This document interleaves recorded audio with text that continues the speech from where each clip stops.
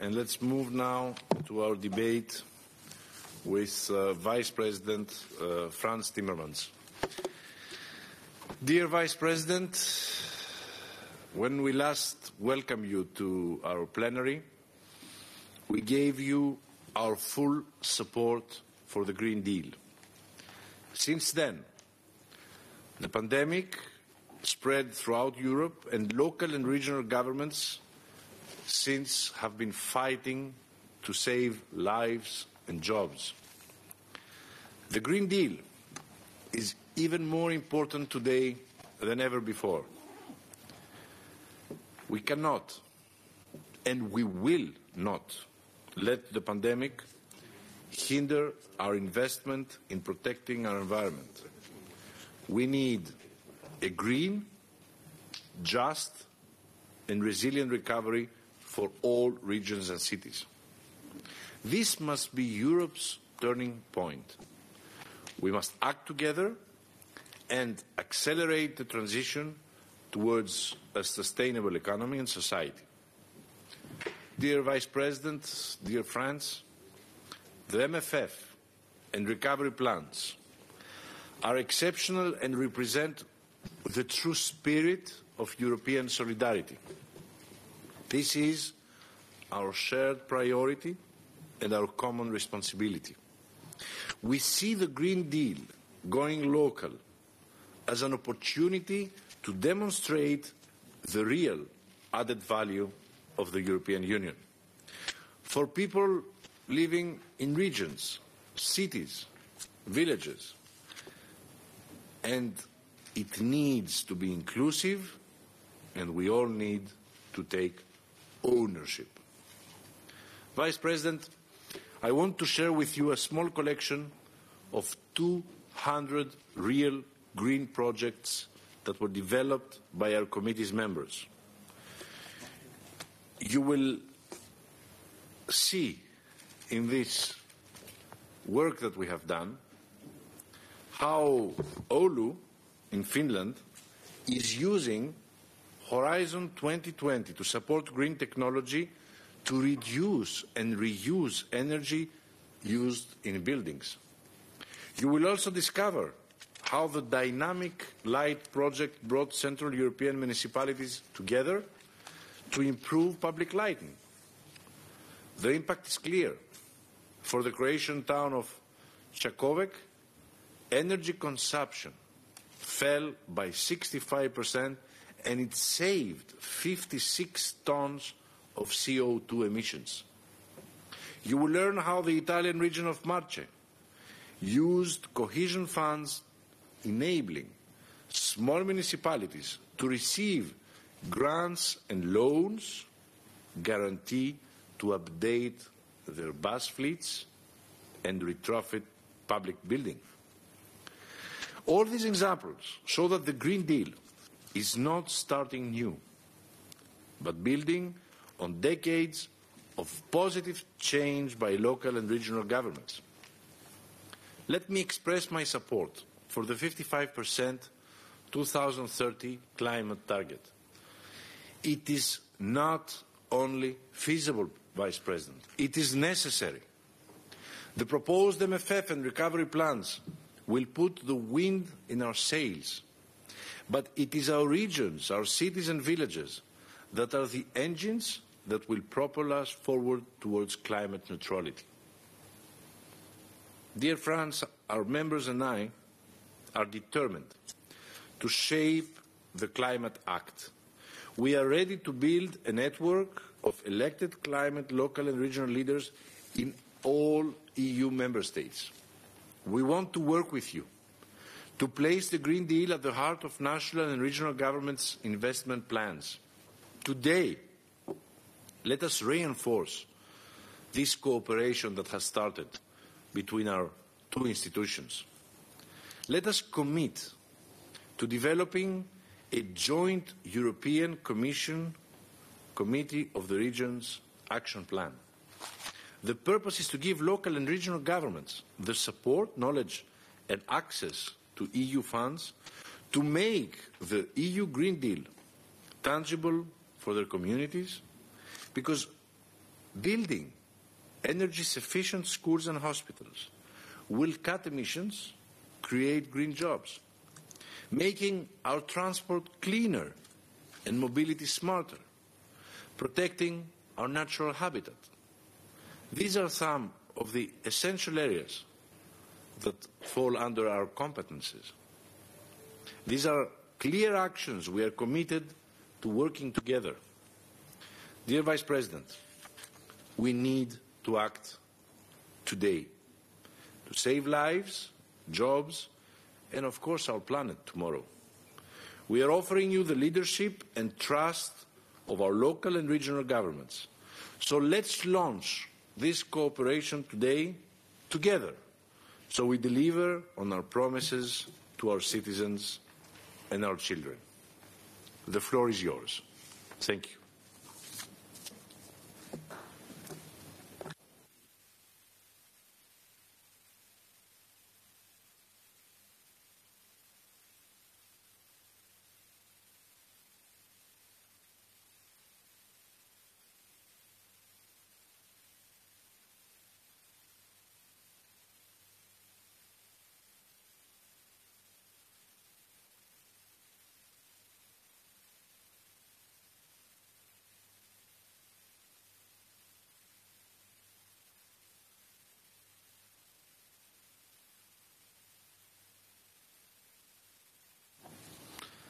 Vice President Timmermans, the floor is yours. I seem to have. Am I on now? Because I keep on pushing the button, but it's. Yes, you are. Okay, but I have to start from the beginning. Yes. You have to start from the beginning because we just got you now. Okay. Hello, Vice President. Okay. Kalimera, Kyrie Président. I have to say, what I love is to see all the people signing in from all across the European Union, all these wonderful regions and cities that I love so much. I love to visit. I love to be there. This is where Europe is, in those cities and those regions, not in this building, not in your building. It's there. And we're working what we're doing for the people out there. That's why I would like to underline the words you spoke in saying that we need to cooperate. We are faced with an unprecedented challenge. Of course, COVID is throwing us curveballs every day. When we think we're recovering, we're going back in the wrong way, etc. And, we all need you, wherever you are, to convince every single citizen that following the guidelines the authorities are giving is the only way out of this pandemic. It only takes a small group of people who ignore the guidelines to keep the pandemic alive and to keep the disease, to continue the spreading of the disease. So we really need everyone's effort to contain the pandemic. But in this pandemic, the other challenges have not gone. We're in the middle of an industrial revolution that has the potential to create huge upheaval in our economy, wherever you are and whatever job you have and whatever industry you work. And then, of course, there is the climate crisis and the biodiversity crisis. There's the changing international relationships. All of this comes together. Now, the good thing is that Europe has shown an unprecedented level of solidarity in deciding to mobilize at the European level enough funds for us to recover from the economic effects of the COVID crisis. But we have to make sure we do this in a way that is consistent with our need to tackle the climate crisis as well. So that's why, for us at the European Commission, the Green Deal is also the roadmap we need to get out of the crisis. We're going to be spending a lot of money that we're going to take out of the market. And sooner or later, that money will have to be put back, re-earned. And it can only happen if our economy is future-proof. And the only future-proof economy we have is an economy that is sustainable, that ends our dependency on fossil fuels, that reduces our emissions, etc., etc. I've seen the priorities your committee has put on the table, the three priorities, which is the renovation wave, clean transport, and greening cities. The Commission fully subscribes to those priorities. Let me start with the renovation wave. We will be launching our renovation wave tomorrow, actually. And the renovation wave is a unique opportunity to reduce emissions, so that would reduce your energy bill, to improve the quality of our housing, and not just the private housing, also the community housing, but also schools and other buildings of general purpose. It will immediately create jobs for small and medium-sized enterprises, and it will create a sense of optimism, I believe, for many citizens who will see that they will be part of this development and that they will have benefits from this development. I say this because one of the biggest fears I have in all of this, in any time of huge transformation, tectonic change, and we're living in times of tectonic change, there's always a risk of people losing out, of people not being able to follow the developments, of some people winning and a lot of people losing. And the renovation wave is one way to make sure that we tackle the challenge of energy poverty in the right way. So the renovation wave, which you subscribe to, which we subscribe to, should bring us closer together to work concretely on projects, because it has to happen in communities, in cities, in villages, in regions. So we need to work directly with you to make it happen. There are a number of successful initiatives already across the European Union, but by far not enough, and not at a scale that is big enough. We need to double our efforts in terms of renovation, insulation of buildings, putting solar panels on buildings, making sure all buildings are on broadband and bringing 5G, changing the transport infrastructure, etc. We need to do all that, and it can be done, and we will mobilize the funds, but you need to be an integral part of that. Clean transport. I get this requirement from all over the European Union. Wherever you are in the European Union, almost all cities say we want zero-emission public transport. I think this is something we need to work on. And also I believe this is so important, because another divide I fear, and this goes very much to the heart of your committee, another divide I really fear is the increasing divide. It's almost a chasm now between urban areas and rural areas. This is a global phenomenon, because there is a huge movement of urbanization globally, especially to very big cities where a lot of people who see a lot of opportunity go to, but that sometimes leads to a brain drain in more rural areas. And also the economy develops along the lines of urban areas and less on rural areas. Whereas at the end of the day, urban areas will not be vibrant without the support of vibrant rural areas. And rural areas need the feedback from urban areas also to be able to follow the developments into this new economy. So we need to prevent the chasm, the divide between urban and rural areas to become bigger. We need to close that. I think modern technology, digitization, can really help there. I also believe people want to live healthier lives, and for that we need rural areas. People need a different sort of agriculture, closer to the people's needs, healthier, etc. We need rural areas, and rural areas will have to provide some of the important carbon sink that we need to be able to arrive at climate neutrality in 2050. And transport is essential for that relationship.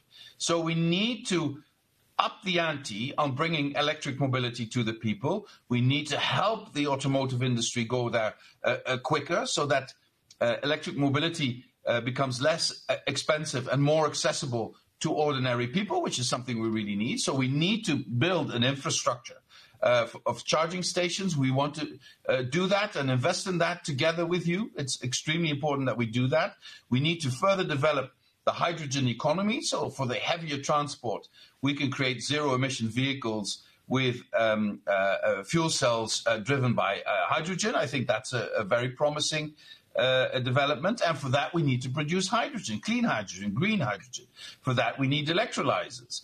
And our plans are to create 6 gigawatts of capacity 3 years down the line. And in 10 years' time, we want to be at 40 gigawatts capacity for hydrogen.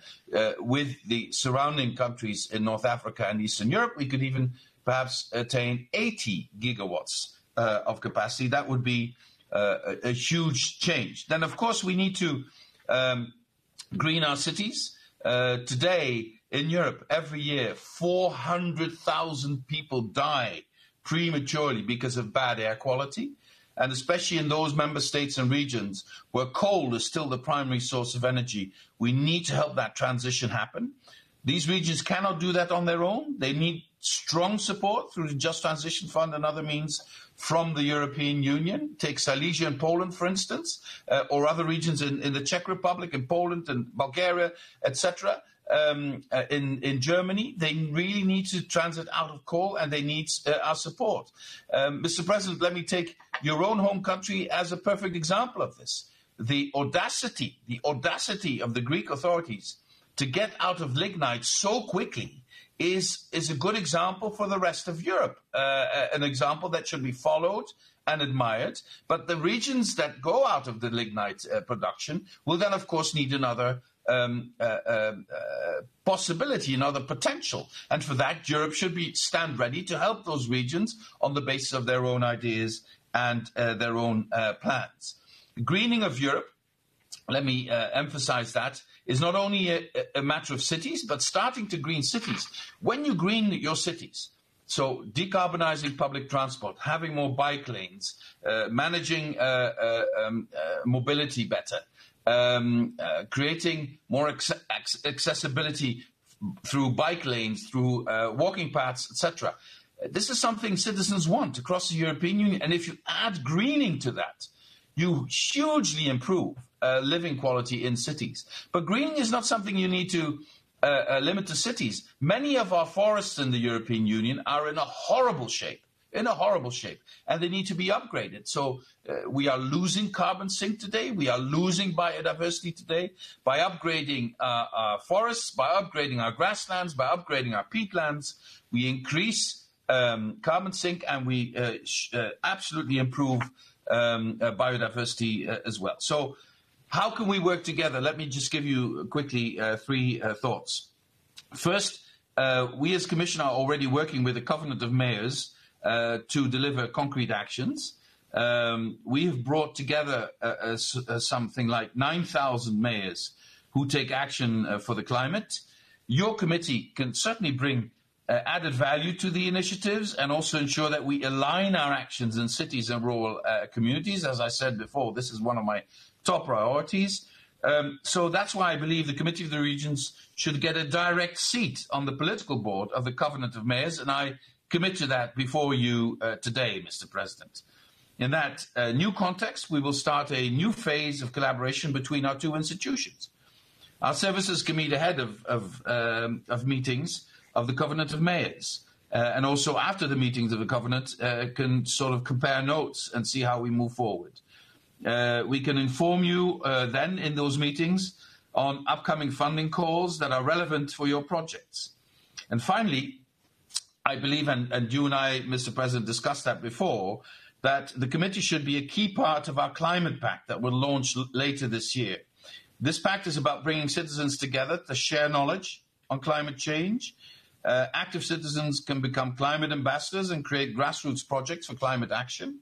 And I would like to invite your committee, Mr. President, today to be our channel for your members who become climate ambassadors under our climate pact. So, in conclusion, Mr. President, this is my offer of cooperation.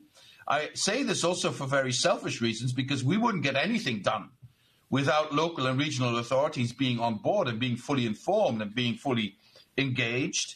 Your regions and your cities will make the difference in the Green Deal. I'm fully aware of that. And we need your links, your direct links to our citizens to also keep them fully engaged. We are doing this not for ourselves. We're doing this for our children and for our grandchildren.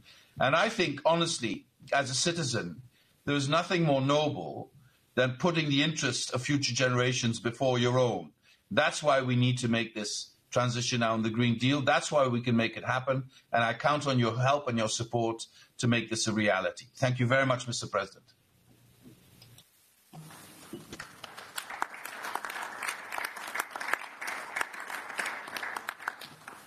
Thank you, Vice President Timmermans.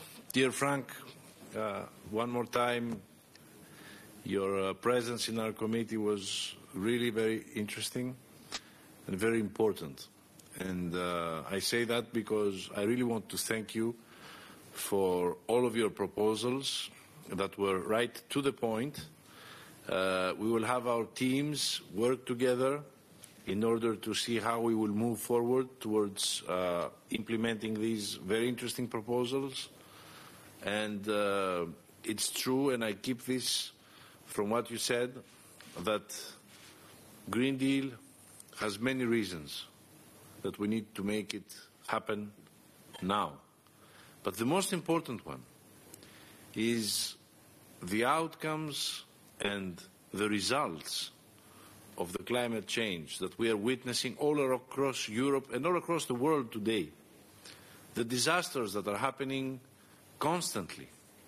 For example, last week we had the disasters in France and Italy. We even have communication with the president of the region of Provence-Côte d'Azur on the disasters they had some days ago. In Greece, we had awful disasters the previous months, and the same goes to other countries as well, basically the ones that are located in the Mediterranean area. We need to move forward with the Green Deal now. We need to address climate change. We have no more time to lose. So thank you very much, Vice President Timmermans, for underlying this aspect of the need to move forward today, not tomorrow. Let me proceed now with our members, and I would like to give the floor to Moreno Bonilla. Yeah. Señor Vicepresidente de la Comisión Europea, señor Presidente del Comité de las Regiones, señoras y señores miembros del Comité de las Regiones. Debatimos hoy un tema del que depende la sociedad europea que queramos para el futuro. Tomar medidas frente al cambio climático es un desafío urgente que considero que todos compartimos. El clima y sus efectos son para el Gobierno de Andalucía, mi región, una completa y absoluta prioridad. Y así lo hemos asumido con una apuesta ambiciosa y sin precedente de acción por el clima que hemos denominado Revolución Verde. No puede ser de otra manera. Nuestra gran diversidad biológica, nuestra posición geoestratégica y una economía muy vinculada a nuestro patrimonio natural nos obligan a ello. Además, como miembro del Comité de las Regiones, he tenido el honor de asumir la ponencia del dictamen sobre la Ley Europea del Clima, dictamen que adoptó en el Pleno del pasado mes de julio por una amplia mayoría de 197 votos a favor. Todos sabemos que la Ley Europea del Clima es uno de los pilares del Pacto Verde Europeo que hoy debatimos y un marco normativo clave en la configuración de la economía europea para las próximas décadas. Precisamente, en relación con la Ley Europea del Clima, permítanme recordar dos recomendaciones que contenía nuestro dictamen. La primera, que el dictamen recogió expresamente el objetivo para 2030 de una reducción de emisiones de al menos el 55% en comparación con los niveles de 1990. En este punto, una adopción de objetivos más ambiciosos puede ser inviable y tener incluso un efecto negativo no deseado en la economía europea. Por ello, esperamos que en la tramitación de la propuesta de reglamento se imponga finalmente el sentido común y la sensatez en este ámbito. La segunda, las regiones y ciudades de Europa van a desempeñar un papel clave en la aplicación de las políticas comprendidas en el marco del derecho climático. Por ello, es necesario que se tengan muy en cuenta sus opiniones al considerar las revisiones de la trayectoria hacia la neutralidad climática y se abogue por una asignación directa de fondos que tienen que estar bien calibradas para las medidas adaptadas a escala regional y a escala local. Considero que son dos recomendaciones cruciales y que, a mi juicio, deben ser tenidas en cuenta en el debate interinstitucional en el que se encuentra inmerso en estos momentos el proyecto de Ley Europea del Clima.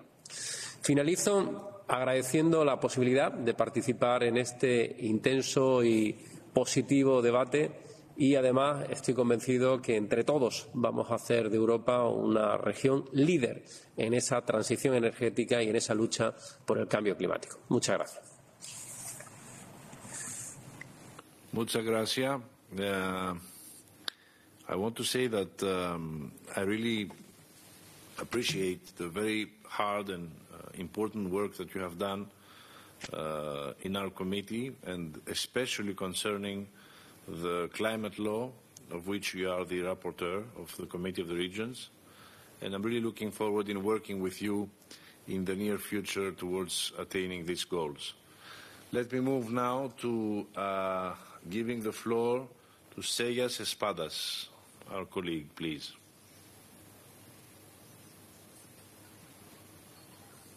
Buenos días, señor presidente del Comité de Regiones, y buenos días también al vicepresidente Timmermans. En nombre de todos los componentes, en este caso del Grupo Socialista, creo que tengo algún problema con la cámara. Ahora, ¿pueden verme? Sí.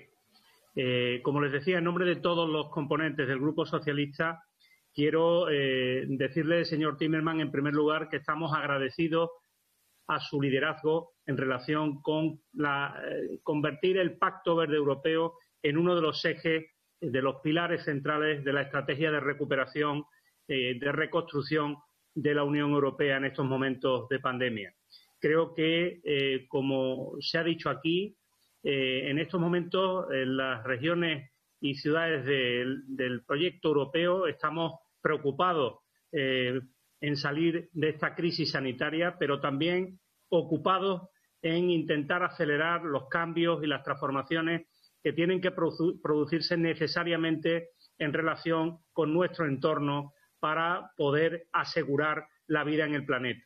Por tanto, el Pacto Verde Europeo, que sin duda es un proyecto ambicioso, un gran reto, debe ser un proyecto inclusivo, debe ser un proyecto que tanto social como desde el punto de vista ecológico permita a la Unión Europea avanzar en un proyecto del que podamos sentirnos orgullosos en los próximos años. En ese sentido, coincido con usted, señor Timmermans, en la dificultad del reto. Este proceso, sin duda, va a ser un proceso difícil, pero este proceso debe llevarse a cabo en todos y cada uno de los pueblos y ciudades de la Unión Europea. El Pacto Verde Europeo debe ser un pacto verde en todos y cada uno de los territorios. Debe tener la singularidad y debe tener las características que cada uno de esos territorios necesitan para transformarse en base a los grandes objetivos europeos que ustedes están marcando desde la Comisión Europea. Por eso quería lanzarle en primer lugar la idea de que no es posible convertir los objetivos de los que nos estamos dotando y un objetivo tan ambicioso como el que se ha planteado aquí de reducción de emisiones si no somos capaces de convertir en acción y en proyectos concretos en el territorio esos objetivos. Por tanto, la primera idea, querido vicepresidente Timmermans, sería que necesitamos pasar de los objetivos, en este caso, e incluso de los cambios regulatorios, debemos avanzar hacia los cambios organizativos y, sobre todo, la traslación de los recursos económicos directamente al territorio cuanto antes. Debemos ser capaces de convertir esos objetivos en proyectos. Y los proyectos ya existen, vicepresidente Timmermans. Como decía en este caso el presidente del Comité de Regiones, hemos podido comprobar desde la Comisión ENVE, desde el grupo de trabajo, en este caso del Pacto Verde Europeo que tenemos en este Comité de Regiones, hemos podido comprobar cómo el llamamiento a nuestras ciudades y regiones se ha convertido en 200 proyectos de referencia que cumplen los objetivos marcados por la Comisión Europea. Tenemos que convertir esos 200 proyectos en miles de proyectos en cada uno de los territorios de la Unión Europea. Y eso no es posible en estos momentos con una arquitectura que está organizada demasiado rígido en los Estados miembros y que dificulta la llegada de los recursos económicos desde la Unión Europea a las regiones y, sobre todo, a las ciudades y a los núcleos rurales. Ahí está la auténtica clave para acelerar el proceso, vicepresidente Timmermans. Y, por tanto, le propongo, en primer lugar, conseguir que la Unión Europea tenga un pacto verde europeo en cada territorio. Para eso tenemos que implicar a la sociedad y tenemos que tener recursos para hacer más campañas y más procesos de participación. En segundo lugar, tenemos que identificar proyectos piloto concretos, como esos 200 que tenemos ahora mismo en esa base de datos, y tenemos que convertir esos proyectos piloto en proyectos financiados, pero en toda la Unión Europea. Hay un gran desequilibrio entre unas regiones y otras a la hora de conseguir financiación de proyectos, porque necesitan más apoyo técnico, porque necesitan poder, en este caso, ir más deprisa en la obtención de esos recursos y hacerlo bien, hacerlo, en este caso, para conseguir los objetivos en materia de cambio climático. Y coincido plenamente con usted que la revolución verde solo será posible si transformamos la movilidad sostenible en nuestros territorios, si transformamos el transporte y si transformamos la eficiencia energética en todos sus aspectos, pero sobre todo en la vivienda. Esos dos elementos necesitan contar con recursos económicos concretos en el territorio. Muchas gracias. Muchas gracias, alcalde Espada. I want you to know that as president of the ENVI Commission, we have been following your great work there, and we will be collaborating very closely in the near future. And I think it would be a good idea to organize a trilateral between Vice President Timmermans, yourself, and myself, in order to see and discuss the issues concerning the matter at hand. So I would like to give the floor now to Eamon Dooley, our colleague, please. Mr. Dooley.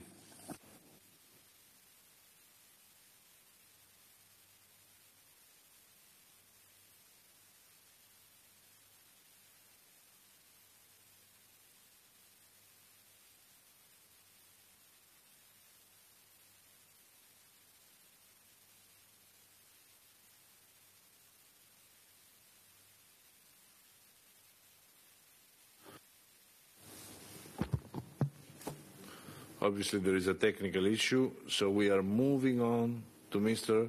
Kozlowski, please.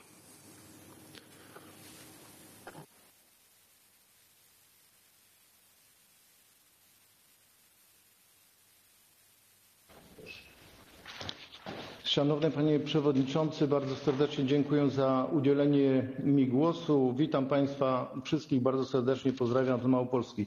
Szanowni Państwo, Zielony Ład musi być z jednej strony odpowiedzią na kryzys gospodarczy spowodowany pandemią, z drugiej okazją do wdrożenia systemu, który połączy sprawiedliwą transformację środowiskową, ekonomiczną i społeczną. Osiągnięcie neutralności klimatycznej wymaga zdecydowanych działań, w tym bodźca w postaci dodatkowych środków finansowych. Musimy wykazać się zdrowym rozsądkiem i elastycznością, albowiem żadna transformacja nie powiedzie się bez zaangażowania wszystkich podmiotów na szczeblu europejskim, krajowym, regionalnym i lokalnym. Ogromnej szansy dla sprawiedliwej transformacji energetycznej regionów, w tym reprezentowanej przeze mnie Małopolski, upatruję w mechanizmie sprawiedliwej transformacji, który ma wspomóc w usuwaniu negatywnych skutków społeczno-gospodarczej transformacji energetycznej. Małopolska, którą reprezentuję, w poważnym zakresie jest uzależniona od węgla. Zajmujemy 11. pozycję wśród regionów europejskich pod względem liczby miejsc bezpośrednio związanych z wydobyciem i wykorzystaniem tego surowca oraz 12. pod względem ryzyka skutków społeczno-gospodarczej transformacji energetycznej. Transformację energetyczną w Małopolsce rozpoczęliśmy już w latach 90., jednak zamknięcie w tym okresie 2 kopalni wciąż ma negatywne skutki społeczne i gospodarcze. Dalszym krokom w kierunku neutralności klimatycznej muszą towarzyszyć odpowiednio wysokie źródła finansowania. Małopolska od wielu lat prowadzi prekursorskie działania na rzecz poprawy jakości powietrza i ochrony klimatu. Realizujemy projekt zintegrowany LIFE dotyczący powietrza, a od 2021 roku rozpoczynamy kolejny projekt LIFE 2 dotyczący klimatu. Współpracujemy przy tym z samorządami lokalnymi, jednostkami naukowymi oraz przedsiębiorstwami. Jako jeden z 7 regionów w Europie realizujemy projekt START z pomocy technicznej Platformy Regionów Węglowych w Transformacji. Współpraca ta zaowocowała przygotowaniem szeregu koncepcji projektów pilotażowych, których całkowita wartość została szacowana na ponad 3 miliardy złotych. Szanowni Państwo, na zakończenie apeluję o zapewnienie odpowiednio wysokich źródeł finansowania przeznaczonych na pełne wdrażanie polityki Zielonego Ładu oraz zapewnienie regionom wpływu na procedury decyzyjne dotyczące identyfikacji projektów. Dziękuję Państwu za uwagę.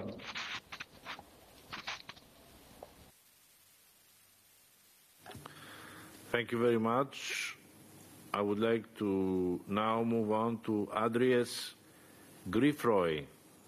Mr. Griffroy, you have the floor for 2 minutes.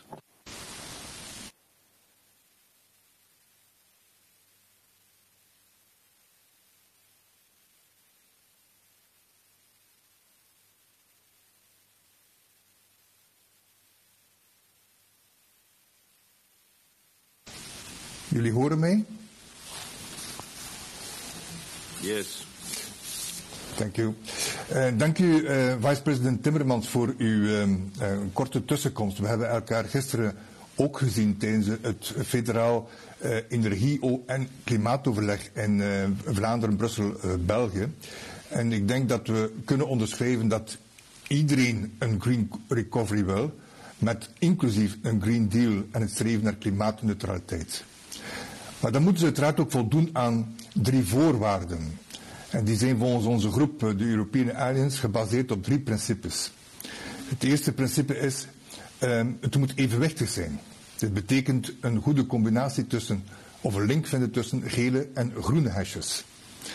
En daarvoor is een flexibele aanpak nodig, rekening houdende met de technische haalbaarheid en rekening houdende met de kostenefficiëntie die voor iedere regio of voor iedere grote stad verschillend kan zijn. 2 is de doelgerichtheid. En ik denk dat u daar zeer goed de juiste accenten legt. Omtrent het prioritiseren van een aantal sectoren, zoals woningbouw, transport, landbouw, circulaire economie, zoeken naar de laagste kost om de grootste reductie van CO2 te realiseren. Maar 3, en dat is dan ook de vraag naar u toe, is de bottom-up approach. 70% van de uitstoot is lokaal, maar minstens 70% van de oplossing zit ook lokaal. En dus met andere woorden, wij vragen met aandrang dat lokale en regionale autoriteiten worden betrokken. Niet enkel in de uitvoering, zoals u daarnet ook aankaartte, maar vooral ook in de besluitvorming. Vooral ook in de earmarking van de funding. En tenslotte had ik nog een bijkomende opmerking, omdat ik u hoorde spreken over waterstof. U hamert heel hard op groene waterstof. U weet ook zeer goed dat groene waterstof is een energiedrager en kan eigenlijk maar geproduceerd worden op basis van overschotten van productie van groene elektriciteit, want anders vermijd je fataal verbruik. En dan bijkomend spreken over import vanuit Afrika, wat een mogelijkheid zou kunnen zijn voor de toekomst, zal ons weer terug energie afhankelijk maken van buiten het continent Europa. En daarmee vraag ik aan u, waarom wordt er ook niet meer ingezet op carbon capture, storage, dus het opslag van CO2 en herbruik van CO2, om zo onze eigen industrie een steun in de rug te geven. Dank u. Thank you very much. Our colleague, Mr. Dooley, please, is connected now. You have the floor.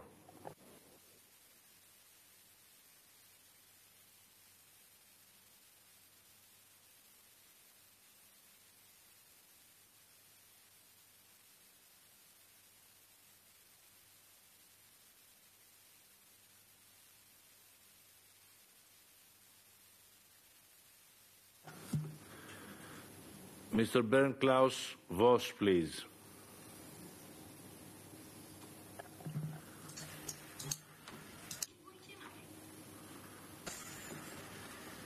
Ja, vielen Dank, Herr Vorsitzender. Vielen Dank, Herr Kommissar.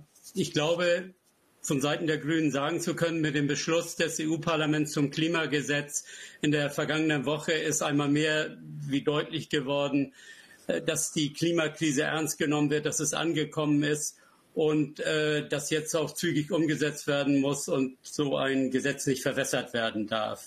Doch lassen Sie uns nicht vergessen, dass die Zahlen, auf die wir uns jetzt stützen, seit Jahrzehnten bekannt sind und auch die Dringlichkeit, auf Klimaschutztechnologien und auf erneuerbare Energien zu setzen. Die Energien sollten wir anders als jetzt zu einem überwiegenden Teil auch hier in Europa erzeugen. Wir haben bei mir in Schleswig-Holstein sehr erfolgreiche, auch kleine und mittelständische Unternehmen, die über Jahre hinaus die Erzeugung erneuerbarer Energien aus Wind und Sonne vorangetrieben haben und inzwischen auch die ganze Kette bis zur Wasserstofftechnologie, bis zur Tankstelle, bis zum Gasnetz umgesetzt haben. Und so sehr wir Wasserstofftechnologie für die Umsetzung der Energiewende benötigen, sollten wir ihre Entwicklung und Nutzung nicht davon treiben lassen, überall weltweit erneuerbare Erzeugungspotenziale für unsere Wasserstofferzeugung, für den Export abzugreifen. Das blockiert die Entwicklung in den Ländern dort und es blockiert letztlich unsere Entwicklung hier. Herr Timmermans, Sie sagen, der Schlüssel zur Klimaneutralität bis 2050 sind neue Technologien und Innovationen. Doch lass uns auch daran denken, wo neue Technologien und Innovationen Realität werden oder auch schon lange Realität sind. Das ist regional, das ist vor Ort, ich habe das geschildert. Und dort, wo fruchtbare Bedingungen für die Menschen hinter den Technologien und Innovationen geschaffen werden. Und wo hakt es? Ja, es hakt dabei, dass wir global wirksames CO2-Budget brauchen, CO2-Grenzsteuern brauchen, CO2-Fußabdruck brauchen, der auch bei importierten Produkten sichtbar und bepreisbar wirkt. Green Deal und Next Generation Fund müssen so aufgebaut werden, dass Regionen, Städte und Kommunen unser stärkstes Asset und die ausführende Kraft im Klimawandel, im Kampf gegen den Klimawandel, es möglichst leicht haben, ihre Potenziale auszuschöpfen. Und ich betone noch einmal, Regionen und Städte sind nicht die Umsetzer, sie sind der Ursprung von Innovationen. Sie müssen eng in alle Prozesse eingebunden werden. Wir müssen weg von der Annahme, dass es eine unangenehme Schwierigkeit ist, die Unterschiedlichkeiten in Europa zu vereinen, hin zu der Erkenntnis, Unterschiedlichkeit und gemeinsame Ziele sind unser stärkstes Asset. Thank you very much. We move now to Mr. Rastislav Tranka.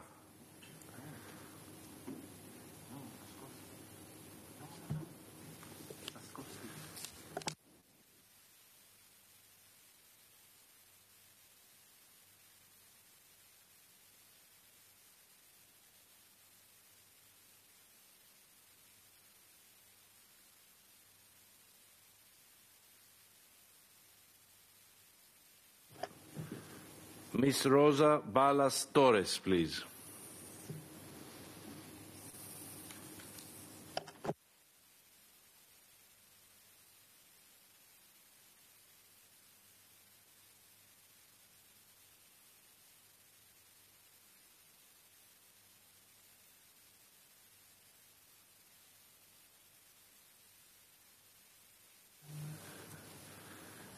Mr. Rob. Okay, go ahead, Ms. Balas Torres.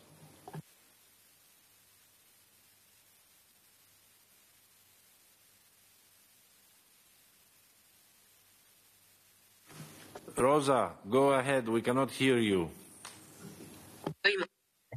Bueno, gracias, presidente. Creo que ahora sí. Había un problema, no podía acceder no me daban acceso. Muchas gracias, presidente, estimado vicepresidente. El Pacto Verde Europeo debe convertirse, sin lugar a duda, en la piedra angular para garantizar un crecimiento sostenible tras la salida de la crisis derivada de la pandemia. La región que represento, Extremadura, está firmemente comprometida con los principios que inspiran este pacto. Prueba de ello son las estrategias de economía verde y circular de Extremadura, que aspiran a convertirse y a convertir la sostenibilidad en el principal vector de desarrollo de la región, y el Plan Extremeño Integrado de Energía y Clima 2021-2030. que pretende avanzar en la transición energética y alcanzar la neutralidad climática en el año 2030.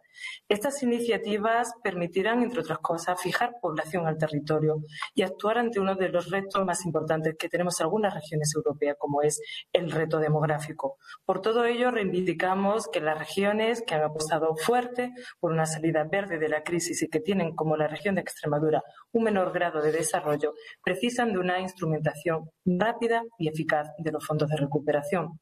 Cualquier retraso que impida disponer de esta financiación, que resulta vital, puede provocar la cronificación de la crisis económica, además de retrasar o hacer retroceder peligrosamente los proyectos en marcha para favorecer la transición ecológica. Muchísimas gracias. Muchísimas gracias, Rosa. I give the floor now to Mr. Bernard Solé Baril.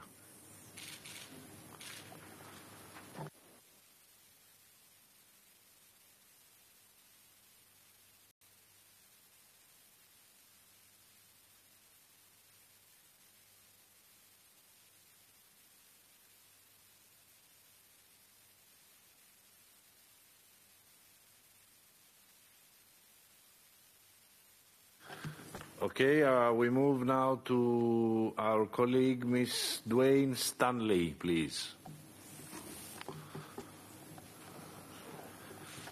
Ms. Dwayne Stanley, are you connected?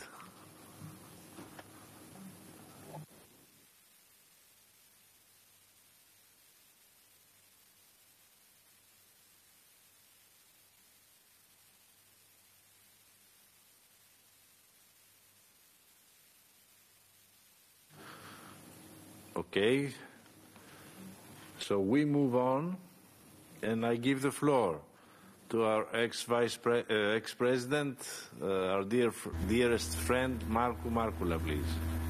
Good morning. Can you hear me, Mr. President? I can hear you. Mr. President, can you hear me? Yes. Can you hear me? Yes, okay, thank you very much. Good morning from Ireland. I live in the Midlands region in County Laois, an area most affected by the transition from brown to green energy, and also an area with a low industrial base. The state has gone from carbon-intensive power generation to renewable energy. This transition was to take place over a 10-year period, but has happened in 1 year in my region. This has led to huge job losses in the area, in particular in 2 state-owned companies, Bord na Móna and the ESB. The household income in the Midlands is over 15% lower than the average in the state. Along with peat being used to generate electricity, it is also used to heat most homes in the region. We need to roll out a deep retrofitting of homes in the region, provide local bus transports, provide more cycleways, alternatives to reduce our carbon footprint, and support companies like Bord na Móna who have ambitious plans to move to renewable energy such as solar, wind and biomass, the re-wetting of our bogs for carbon sequestration. Significant funding is required as the Midlands is one of the designated parts of the EU coal regions. Thank you very much, Thank you Mr. very President. much. Thank you. The floor to Marco Markula, our President, for 1 minute.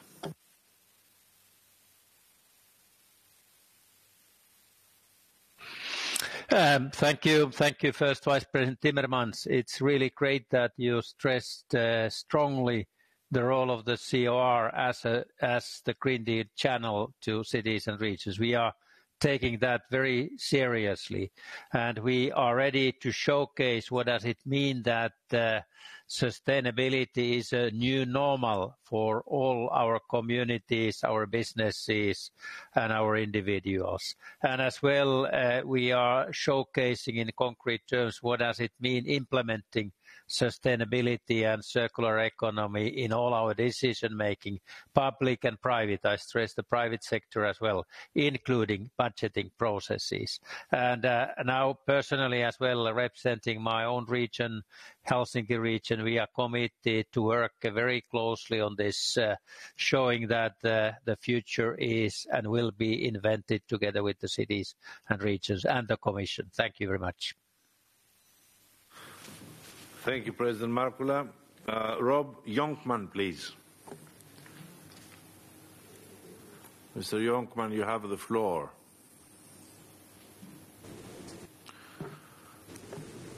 Yes, thank you, Chair. And dear Executive Vice President Timmermans, I have listened to this debate with great interest, and it seems we all know what to do in this room. However, let's not forget how these policies will affect ordinary people, and I have the feeling that we often forget real people in our discussions, especially those who live far from Brussels in our villages and rural areas. You just said something about it in your speech, but the Green Deal itself contains little about the intended impact on the green transition in rural areas. Yet half of the European population still lives outside the big cities. And little is said about non-carbon dioxide emissions, such as methane.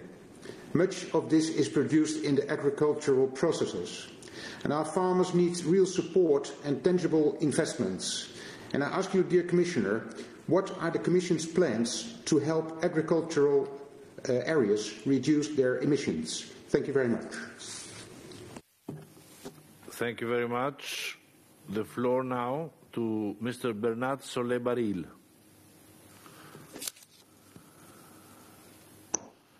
Could you hear me at this moment? Yes. Okay, thanks, Mr. President, Vice President Timmermans.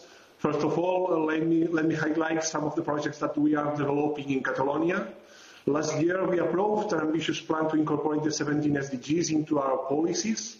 All of them are included in the current budget and the Economic Recovery and Social Protection Plan. We are moving to the right direction with the climate change law, which have its own tax system to assure its applications beyond budget agreements. The natural heritage, biodiversity and the maritime strategies provide a sustainable response to the challenges of the blue economy. The actions of the Catalan government with actors in the supply chain have led to a law to prevent food loss and waste. The law of agrarian spaces assures the disposition of agricultural lands for food production and in a sustainable and economic framework. There are many other initiatives, but we will only be able to live a better future if we bring citizens together around the European Green Deal. Thanks for all.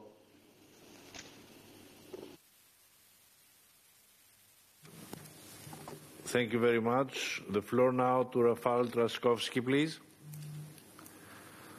Rafał, you have the floor.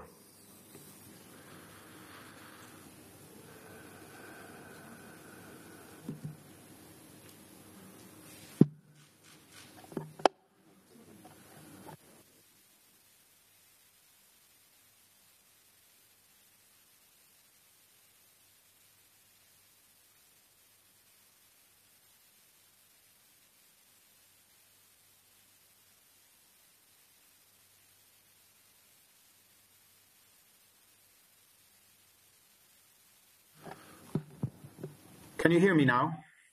Of course, yes. Go ahead, yes. Rafał. Thank you very much. First of all, thank you very much, President, and thank you very much to the Vice President of the European Commission. I wanted to tell you that we, the regional and local leaders, are fully committed to the Green Deal, and we want to implement ambitious and realistic targets. And I wanted to thank the European Commission, first of all, that in those difficult times, we keep the fight with the climate change as our utmost priority. And that, of course, we are now at the first front fighting with the epidemic, but that we have to do everything that we can to actually keep the priority and our commitments to the Green Deal. I wanted to tell you that we have to focus on the concrete projects and that the local and regional authorities and the EU institutions are committed to full cooperation, and that we have to come up with projects that are going to bring a palpable added value, such as, for example, the renovation of buildings. Second, a climate pact should be an umbrella for local climate partnerships and pacts across the EU to create the benchmarking and to allow us to actually learn from each other. Dear Commissioner, being the mayor of Warsaw, I know very well all the problems of the local governments. Our budgets have been hit by the pandemic, and it's of course much harder to implement sustainable policies, especially that some of us have difficult, to put it mildly, governments to cooperate with. That's why we call on you to grant us access to direct funds for the green transition, because we want to demonstrate that change can be brought about quickly in the European cities and also European regions. That's one of the solutions that can actually help us demonstrate to the citizens the effectiveness of our policies. Dear Commissioner, you can count on us. We are the Green Deal ambassadors on the ground, and we count on you to work with the Committee of the Regions and us local and regional leaders. Thank you very much. Thank you, Rafal. I have to say that we have been following very closely the work you have been doing with the report on the Climate Pact. And as the rapporteur of the Committee of the Regions, we are here to help and collaborate with you in any possible way, because this is a very, very important issue that you are handling now, Mayor. Thank you very much. So let us now go to Vice President Timmermans for his reaction to what has been heard so far. Vice President, the floor is yours. Thank you very much, and let me briefly reflect on some of the things that were said. First of all, I do agree with all those who say that the level of our success will also depend on the quality of the projects, and the quality of the projects is very often determined by your actions.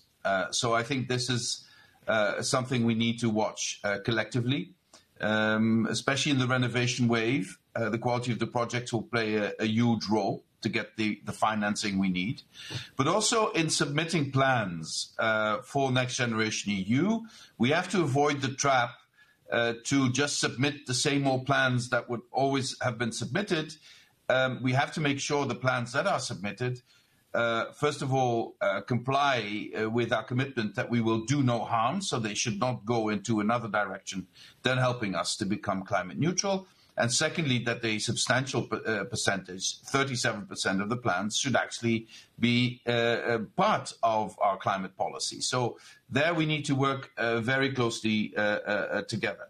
And of course, the projects will differ because of the different levels of development, different levels of challenges in different member states and within member states in different regions. This brings me to the second point, which Rafał also mentioned and others, which is perhaps a political challenge we need to address directly. Traditionally, when we talk about structural funds, etc., everything we do goes through the national authorities, the central authorities. We need to find ways in this stage of the projects and this stage of Next Generation EU and for the next 7 years of the multi-annual financial framework to work more directly with cities and regions. But for that, we will need to convince also the national authorities, and I would absolutely need your help in that. It should be avoided that, let's put it this way, in the mildest form I can find, it should be avoided that purely party political considerations would hamper our efforts in making necessary projects work in a regional and local level. I think this is a point of concern that I have, and we really need to look into this. This should be driven by the quality of the projects and by the necessity on the ground. And the ones who are best placed to judge that are local and regional authorities, hopefully in close consultation, cooperation with national authorities. But if that is not something that works well, the European Commission should be in a position to help local and regional authorities to implement what needs to be done to reach climate neutrality. Now, the issue of the common agricultural policy, we need the reform.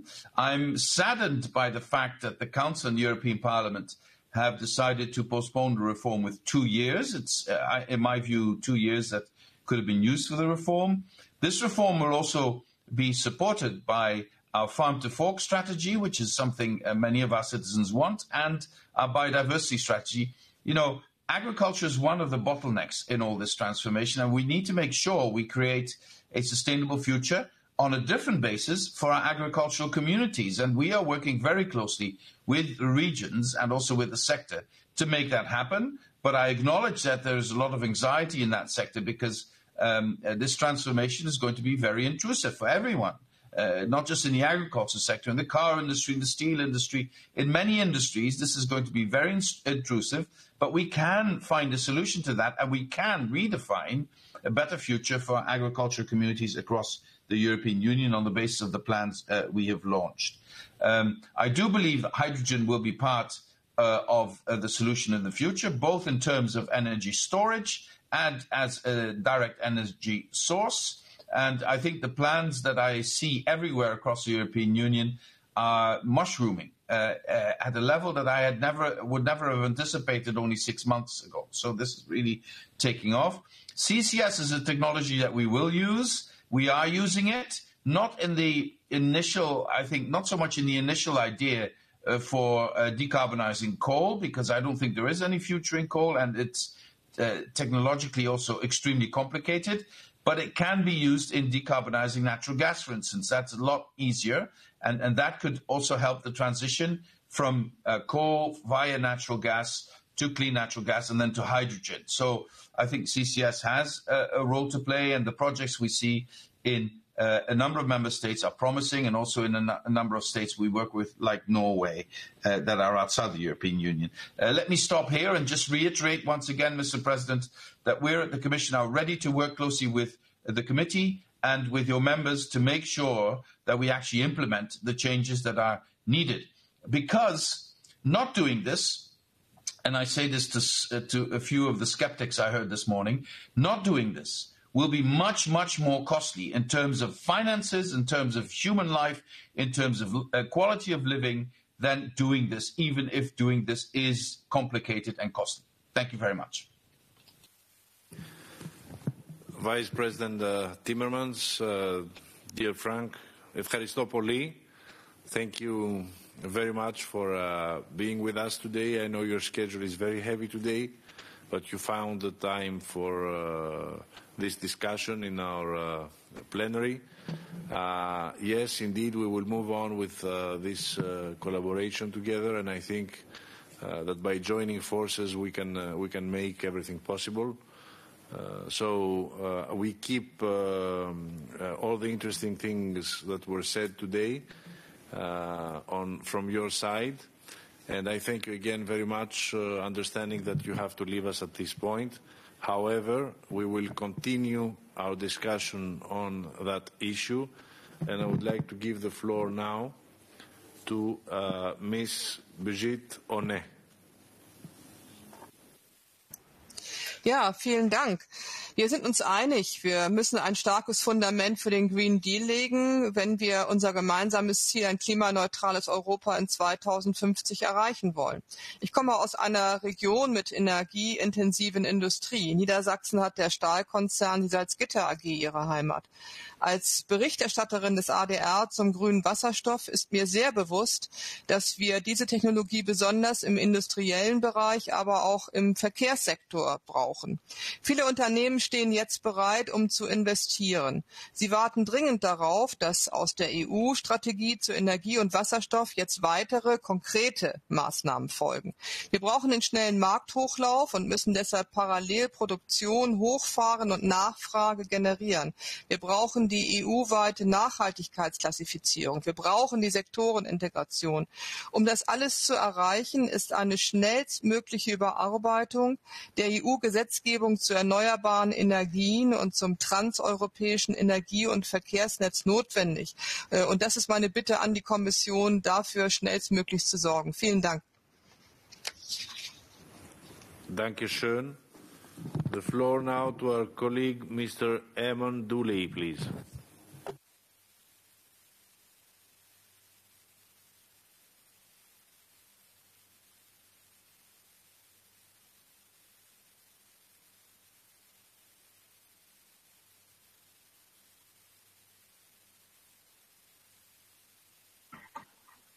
Can you hear me, Mr. President?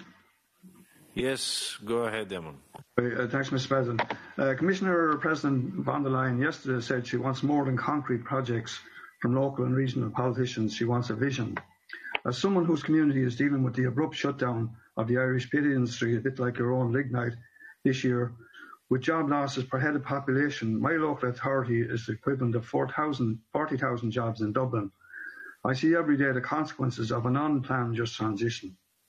I am eyewitness to the dangers of an unjust transition, to the devastation of its wreaks on its rural European citizens, and who with little help could not just supply the vision that Commission President seeks, but breathe life into it, transform it into an image and reality. Instead, my rural community is faced with a decline that shows no sign of abating.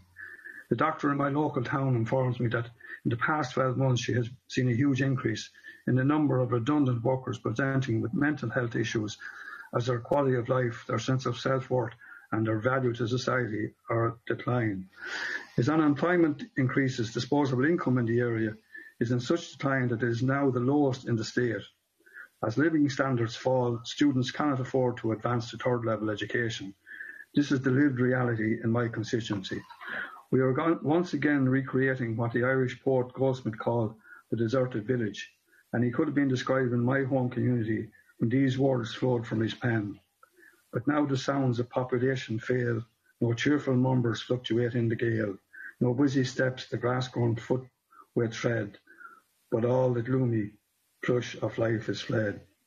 While Europe seeks a Europe closer to the citizens, fostering the sustainable and integrated development of, among others, rural areas and local initiatives, my community experiences only a cruel and unjust programme forced upon it from on high.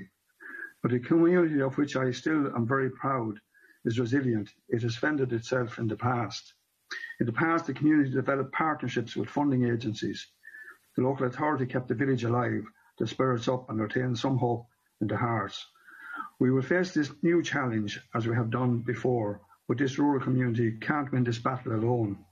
We have shown before that a plan agreed between the impacted workers, communities, social partners, the local authority and the regional authorities stands a far greater chance of success than a top-down approach. If Europe seeks closer connection with its citizens, it must place those citizens at the heart of the Just Transition programme. We need to be citizen-centred. The meagre Just Transition Fund proposed by the Council will not make its vision a reality. Thank you very much, Mr. President.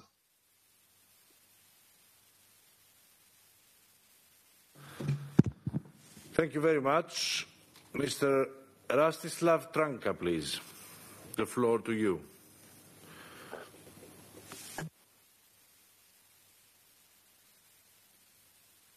Speak.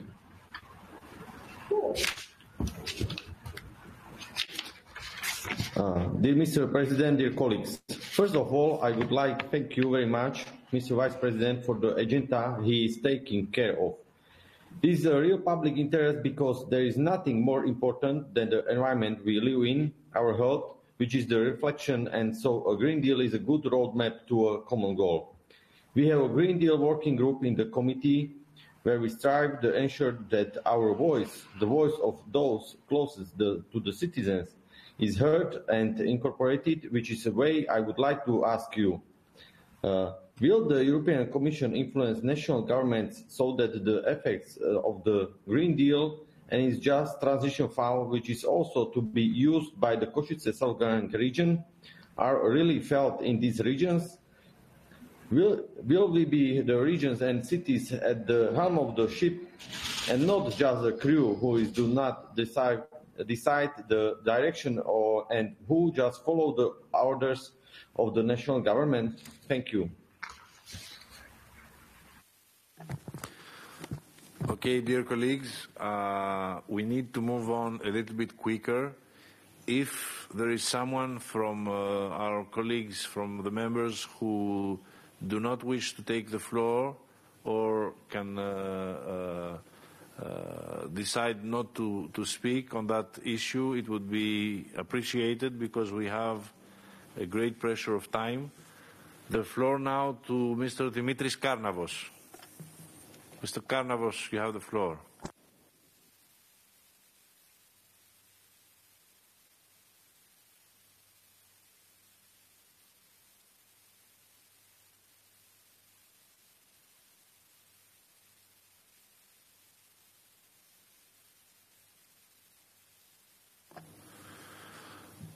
Kieran McCarthy, please.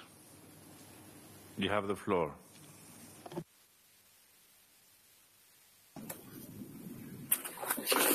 Thanks, Mr. President. Can I just say very briefly, the Green Deal is a regular topic on our agenda. I think it's important to mention as well the SDGs and the European Green Capitals and the H2020 and Interreg and URBACT and the EU Urban Agenda and many other climate adaptation strategies in local and regional authorities. And there's no shortage of best practice out there. I think such best practices need to be scaled up and implemented as well. And certainly I think the COR looks forward to working with the Commissioner on his proposals he brought us this morning on the Covenant to Mayor's seat and aligning actions between the Commission and the COR. I'd like to thank the Commissioner for his hard work. Thank you.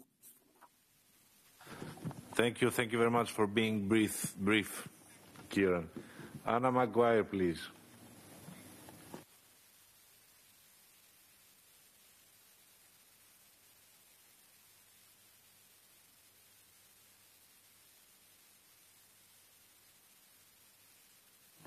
Isabelle Boudinot, please.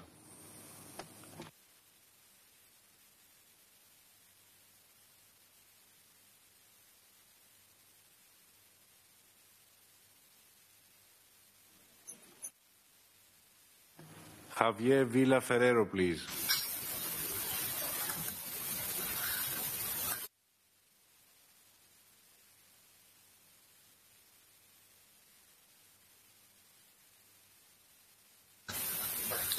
This is, hello?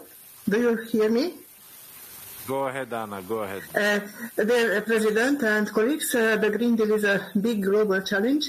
We have to find solutions here in Europe and over the world. I'm happy to let you know that the Hungarian Parliament declared that Hungary has to fulfill the climate neutrality till year 2050. This decision is the 7th over the world, not in Europe, 7th over the world, so Hungary is in the forefront. Also, Hungary has decided to produce 90% of the electricity carbon dioxide free till year 2030. Where to follow Hungary on this way? Representing regions and citizens, we have to insist on introducing complex, environment-friendly, people-friendly solutions which do not stop the economical growth in Europe. Other countries of the world do not stop or decrease their economy. We insist on keeping the preferential cost of energy for the families, which has been one of the top priorities in Hungary for many years. In conclusion, balanced approach, keeping in mind that citizens shouldn't suffer from solutions. Thank you. Thank you, Anna. The floor now to Hanna Zdanowska. Dziękuję bardzo, panie przewodniczący. Praktycznie mój głos jest głosem Rafała Trzaskowskiego, który już na ten temat powiedział, czyli bez środków bezpośrednio dedykowanych władzom lokalnym trudno będzie osiągnąć to, co założyliśmy sobie w Europejskim Zielonym Ładzie. Ale korzystając z okazji chciałam zwrócić na jeszcze jeden szczegół, który do tej pory jakoś nie odbył się w dyskusji, który bezpośrednio być może nie dotyczy zeroemisyjnej gospodarki, natomiast COVID spowodował jedną rzecz. Gwałtowny wzrost sprzedaży internetowej i w ślad za tym przyrost gwałtownej ilości opakowań, które zalewają dosłownie nasze miasta i nasze regiony. Nie tylko tych pochodzących z Unii Europejskiej. Myślę, że dobrze by było, gdybyśmy zajęli się tym tematem, jak zablokować bądź też przekazać określone środki na gospodarkę cyrkularną czy instalacje, które będą przetwarzały te odpady, bo one faktycznie ich ilość będzie teraz gwałtownie wzrastała. Dziękuję bardzo. Thank you very much. The floor now to Arno Kompatscher, our colleague. You have the floor.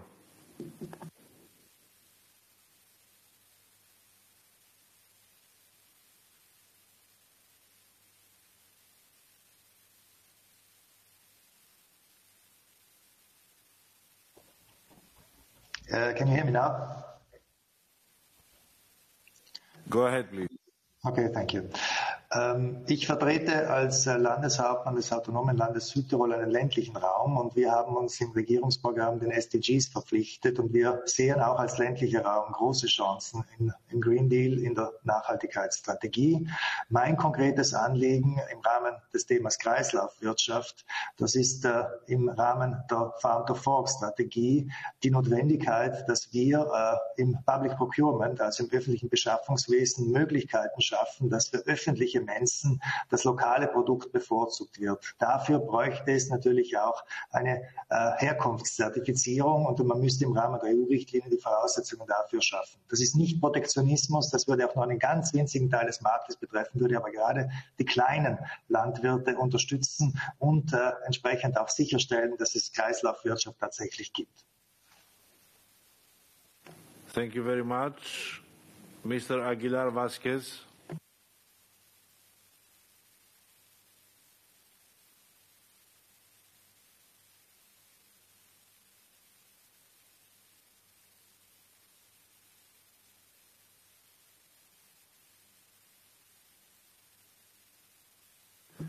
Mr. Vlasak, please.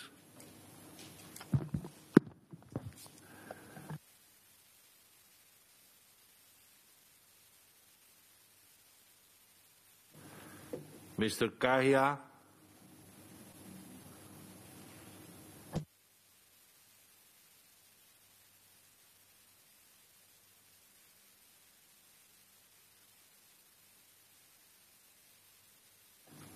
Mr. Przybylski.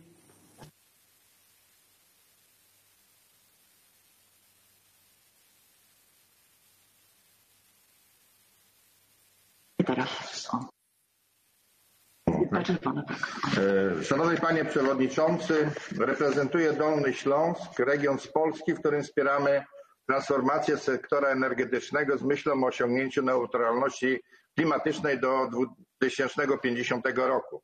Chcemy przygotować się do tej transformacji energetycznej, opracowujemy regionalną strategię energetyczną. Jesteśmy zdeterminowani, aby osiągnąć zaproponowany przez Komisję Europejską cel dotyczący zwiększenia do 2030 roku redukcji emisji gazów cieplarnianych do ponad 50%. Jednak wymagać to będzie dla naszego regionu, w którym trwa jeszcze wydobycie węgla brunatnego, wzmożonego wsparcia, o którym też mówił i konieczności tego wsparcia mówi pan przewodniczący Timmermans w swoim wystąpieniu. Bardzo ważne dla nas jest także podnoszenie świadomości obywateli co do konsekwencji zachodzących zmian klimatycznych. Dlatego prowadzimy szeroką kampanię promocyjno-edukacyjną na temat czyste zasady, w której przybliżamy problem zanieczyszczenia powietrza. I prezentujemy regulacje, jakie w walce z nimi wprowadzimy na poziomie regionalnym. Dziękuję. Thank you. Mr. Dimitris Karnavos, please.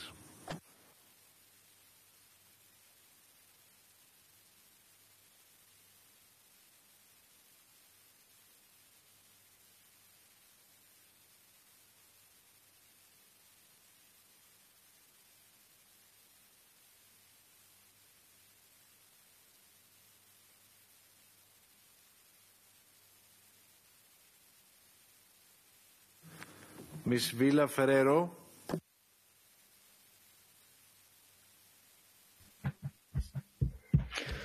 Buenos días. Gracias, presidente.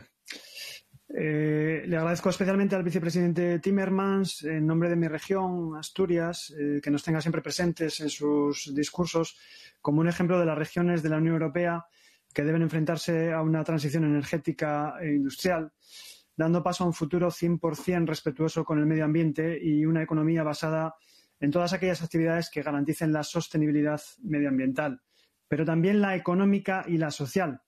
Y para ello hace falta apoyo y especialmente fondos. La Unión Europea está demostrando su compromiso a través del Next Generation EU y del mecanismo de transición justa y ahora es necesario garantizar que las regiones tienen su cuota de participación en el proceso de gobernanza de dichos fondos. Debo insistir, por otro lado, en la necesidad de mantener en suspenso las condiciones macroeconómicas del Pacto de Estabilidad. Son la verdadera causa del retraso en la absorción de fondos estructurales. Mejor aún, le pido al vicepresidente que consideren aumentar los adelantos de los fondos a porcentajes verdaderamente significativos. Muchas gracias. Thank you very much. Johan Calabui-Rull, please, our colleague. Muchas gracias, presidente. Solo dos reflexiones. En primer lugar, como usted ha citado, el Mediterráneo vive una situación especialmente compleja. Se calienta un 20% más que el resto del planeta y, por tanto, necesita una respuesta específica en el Pacto Verde Europeo. En segundo lugar, creemos también que el ferrocarril es esencial para la descarbonización de la economía y, en ese sentido, corredores como el corredor mediterráneo son fundamentales también para impulsar un progreso sostenible y cumplir los objetivos de neutralidad climática. Finalmente, agradecer al señor Timmermans su compromiso y su sensibilidad hacia nuestra comunidad, a la que conoce bien, y terminar también por pedir un compromiso a todos por criterios unificados para el turismo en Europa, porque están pasando un momento muy difícil. Muchas gracias. Muchas gracias. We have two last interventions. Iris Pereira, please.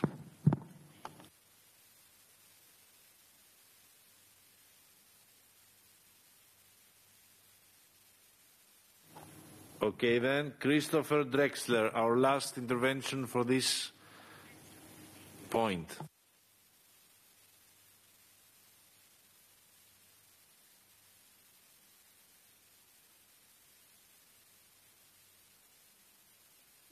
Okay, our colleague Mr. Proust, please. Oui, merci Monsieur le Président. Juste un mot, je pense que ce serait une erreur d'avoir une approche simplement intra-européenne. Il me semble que parler du pacte vert, sauvegarder l'environnement doit se traiter au niveau aussi mondial. Il faut intégrer nos relations commerciales, il faut que l'environnement soit présent dans nos relations commerciales pour imposer à nos partenaires les mêmes critères que nos entreprises européennes. Et puis, il nous faut travailler aussi avec des pays en développement. Nous sommes passés à l'horizon de 50 ans, de 2 milliards d'habitants à une programmation de 11 milliards d'habitants. L'enjeu de demain, c'est de savoir comment nous pouvons vivre ensemble à 11 milliards d'habitants sur la Terre. Et je crois qu'effectivement, une grande erreur serait de ne travailler que sur le continent européen intramuros, en occultant ce qui se passe à l'extérieur, aussi bien vis-à-vis de nos partenaires commerciaux que des pays en voie de développement, où nous devons renforcer obligatoirement les liens de manière à ce que chacun ait une prise de conscience fondamentale sur les grands défis écologiques de demain. Vous avez tout à fait, je suis tout à fait d'accord avec vous. Vous avez vraiment mis les choses correctement, si vous me demandez. Je suis tout à fait d'accord. Alors, λοιπόν, we now move to the next item of our agenda. Thank you all for participating in this debate. We will move